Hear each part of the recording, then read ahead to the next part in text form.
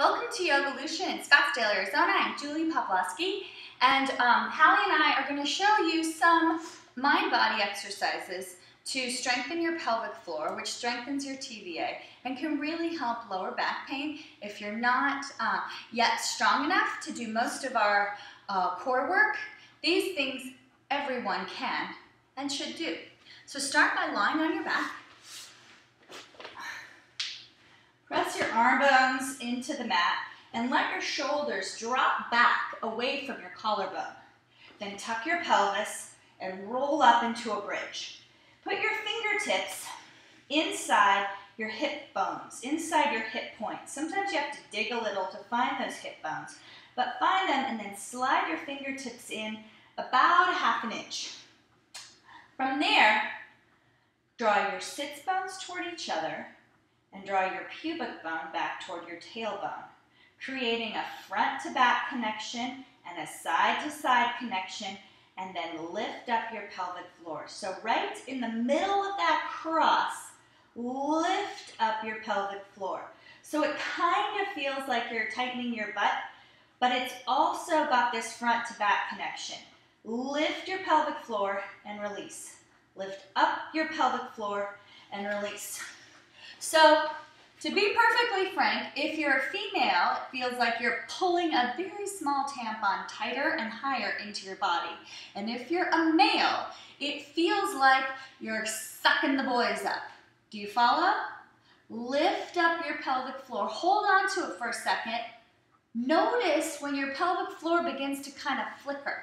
Weak muscles are a little like bad light bulbs. They just sort of flicker and then turn off. So notice when it starts to flicker, re-engage, light it up, pull some power, and then release. Lift your pelvic floor, draw in, draw up. You'll notice your bones aren't moving. When I do these pelvic floor exercises, the only reason you're upside down is because most people can kind of sense that a little bit better.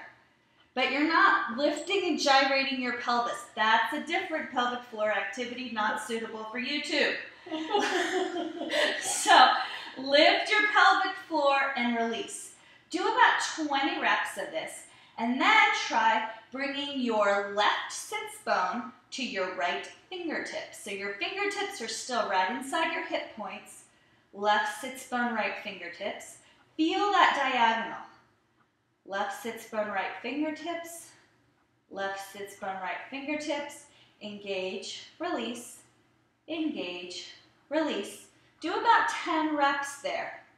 Notice the diagonal between those 2 points. Can you feel a different sensation in your inner thighs? Is one inner thigh firing more than the other to help your diagonal? Then try lifting your right sits bone over to your left fingertips. Engage and release, engage and release, engage. Again, do that about 8 times and notice what changes in your support under your feet, if anything.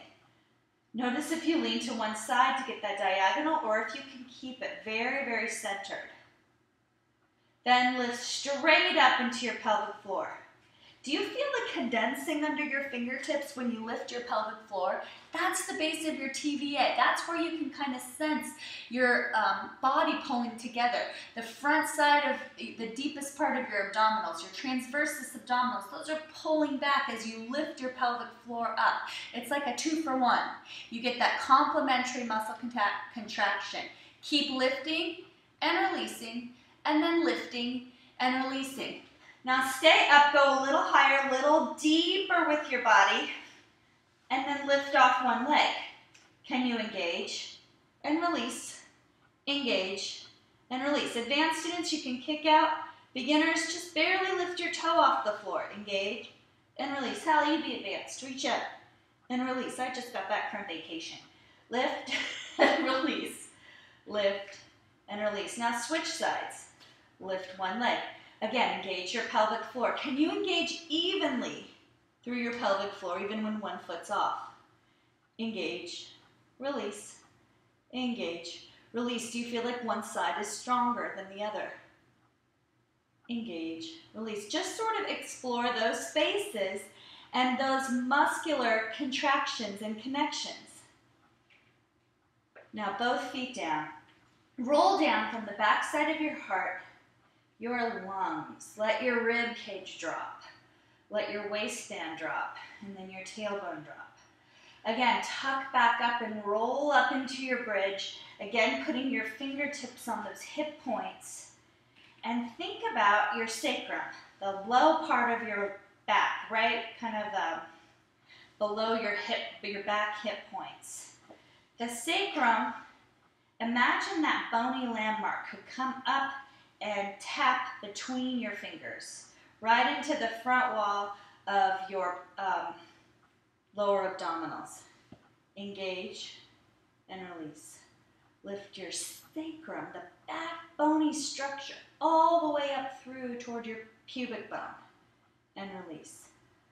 Engage and release.